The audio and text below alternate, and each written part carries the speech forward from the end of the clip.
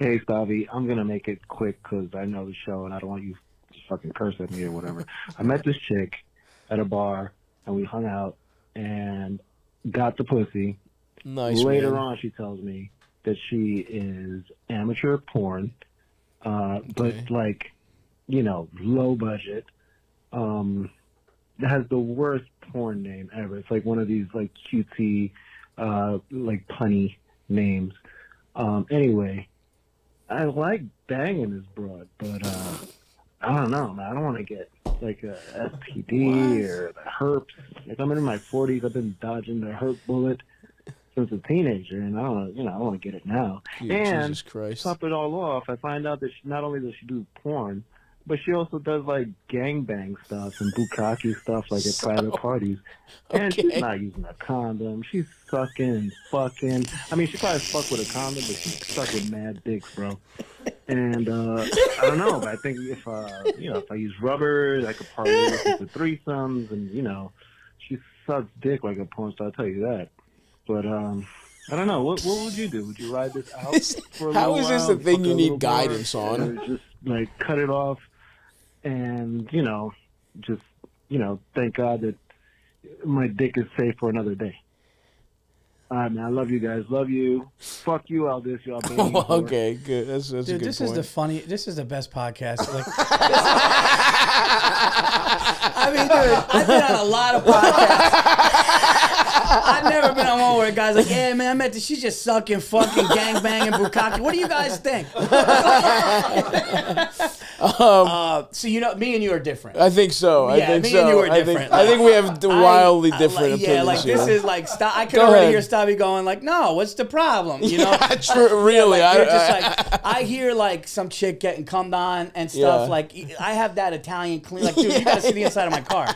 Like, no, first of all, time out. You literally have OCD, Paul. Yeah. So don't try and blame it on being Italian. This is mental illness.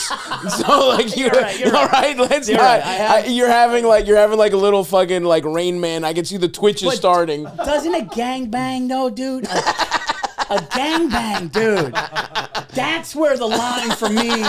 And that's fair. We all have our own lines. Dude, to picture a chick like in the middle of just a fucking that for me, dude, that's where I'm like I mean, I would have to have a long conversation at dinner if it was two guys at once. Yeah. I would be like, were you friends with them through high school? Like, was this something you knew them? Did you know their families? I don't get it. Would that make it better or worse? It would probably, for me, better. Just because they know, they know each other's gangbang to have an emotional connection. Yeah, like one kid, fucking Adam lived down the street. Todd's parents were friends with my dad. We always fucking went to the movies together. One thing and led to another. That I can do. I can't. This is tough. Oh, man. That's awesome. This is tough. Keep it in the community. I see what you're saying. Look, dude. Yeah, I guess. Yeah. A roundabout way to ask if they were black. Did you know their families? If you catch my drift. What part of Europe did they come from? Were they in the Union?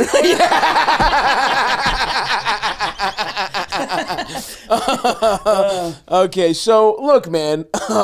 You're dating a girl who does porn. This is what comes with it, bro. I've seen a couple girls who, I've seen a couple sex workers, sweet gals, some of the nicest people you'll meet. I don't know if they were doing. Maybe they did. That's the other thing. If you date someone who does porn, don't look the videos up. You don't want to know. You just don't. If you like her, she's a good person. She's hot. You're having a good time with her, and it's casual. And by the way, you're in your 40s, and did he say she was a teenager? No, he said he's been dodging herpes since he's a teenager. Oh, okay. He's been dodging herpes. I see. Now he doesn't want to get it when he's 40. I see. You don't want to get on the back nine. Dude, can I tell you what one of my porn searches used to be? Please. One of my porn searches used to be porn star that was never molested. I swear to God on my children.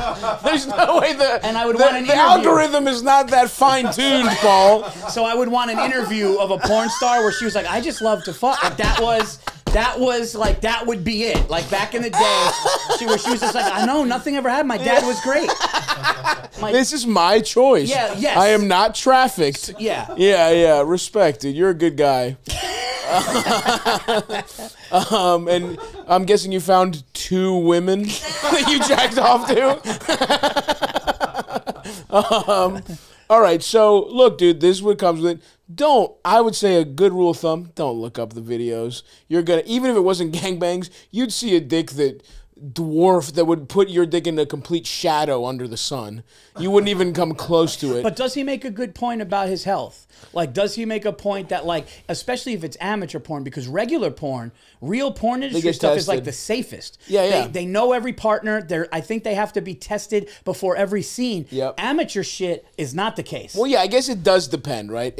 What quality are we talking? Especially the gangbang, it's like, is it in 1080p? Is it in 4K? If it's in 4K, they probably tested. If it's on an Android, you're probably, maybe, whatever. But also I would say a general rule of thumb is you get tested yourself, use condoms in general. Like, you can talk to her about it. It seems like she's pretty open. And it's just a matter of your comfort. I don't know what to tell you. If you like I said, what constitutes a gangbang? What's the number? I would say it is over. 4? I would say it's over 3. I think over 2 is a train. Well, 3 is a 3 is a train. 2 is a threesome. Yep. And then I think guess it's it would be over 3. 4, 3 or 4. I think there are more because it's like you wouldn't call 3 guys and 1 girl a foursome. It's like that's gangbang. It's a small territory gangbang. there, yeah. It's a petite gangbang. Yeah, I think it's over. 2 is a threesome. The devil's threesome, as it's called sometimes, and 3 and over. Even though it's not not an impressive gangbang, but it is. I would say listen to Stav on this, not me, because I would walk. Yeah, I would walk. Yeah, and listen, it does from what. Everything in your voice is kind of judgmental, where it's like, you're a fucking dirtbag too. We can hear it in your voice. Yeah. You don't get pussy for money, but you're still trying to fuck as many whores as you can. There's no difference. This woman is actually more admirable than you. She's making a profit out of it. She's got clear skills. You're enjoying her. You're benefiting from her professional experience with those A+ blowjobs. I don't like the judgment in your voice. If it's a true health concern, that's one thing, but like, have you ever raw dogged when you shouldn't have? I bet you have, right? You've dodged some bullets too. Yeah. It's like, I'm never judgmental of a guy with a DUI because, let's be honest, we all could have DUIs right now. Everyone probably listening to this podcast, we've all been eligible for DUIs. I had one. Yeah, exactly. That's what I'm saying. It's 21 years old, I had one. Exactly. And that's exactly the age I'm thinking about, where it's like, yeah, you did some stupid shit. And in the same way, we're all eligible for herpes. Maybe not OCD Paul over here. Maybe he's thinking he had to Lysol the pussy before he went into it. But I definitely have put my raw penis in some questionable places, and thank the Lord I've lived scot-free out of it. So it's like, don't be so judgmental. And you have no proof even that she does have disease. You're just being like, you're actually kind of, it's almost like insulting this woman. You're like, she's bad at her job on some level, because it's like, if she's responsible, she's probably getting tested, whatever. Now, like we said, if all these are very amateurish, maybe she seems irresponsible in general, maybe be a little wary. But like, it's a very fundamental thing that it's like, you're a guy in your 40s and you like continue to fuck someone that you just have such high contempt for, right?